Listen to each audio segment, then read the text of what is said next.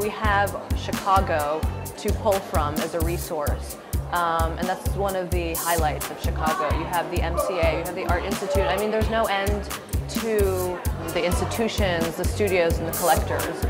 Well, in the last 4 years, Art Chicago really rose from the ashes to a certain extent.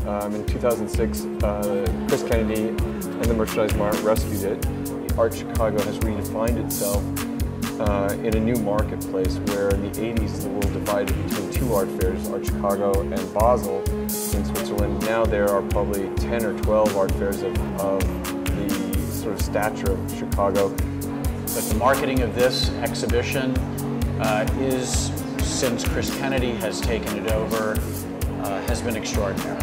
Over the 14 or 15 years, I built a terrific client base here. Chicagoans and Midwesterners are very passionate collectors. They come back every year in and year out. They remember what I had hanging the year before. They remember what I had hanging 5 years ago. And they are coming back for more.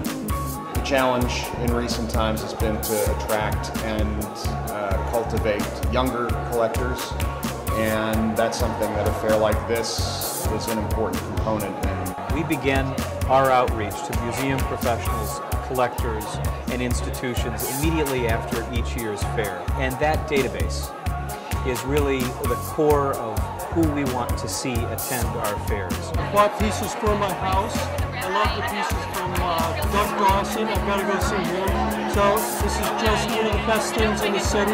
It gets better every year. You want to ask me about my tie? I think what makes this a little bit different is that in one building there's the antique show and then there's the next show, which kind of makes a place for almost anybody to find anything.